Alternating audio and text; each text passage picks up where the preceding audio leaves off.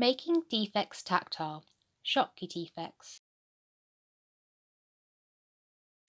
Using two models, a modified building block game set and a pegboard model, we're going to visualise this type of defect.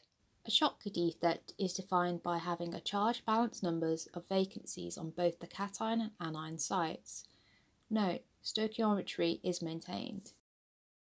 In this example, the cations are represented by yellow buttons or spheres, and the anions by blue large buttons and spheres too, for both models. Using our tile block set to visualise the Schottky defect, observe how a pair of vacancies are formed through the removal of the yellow button block and the blue button block. This is an example of sodium chloride.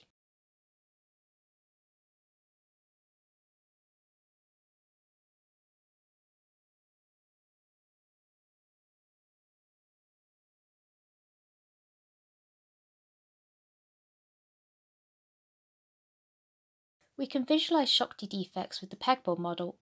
We can see the same array of the atoms as we visualised with the tile block set previously.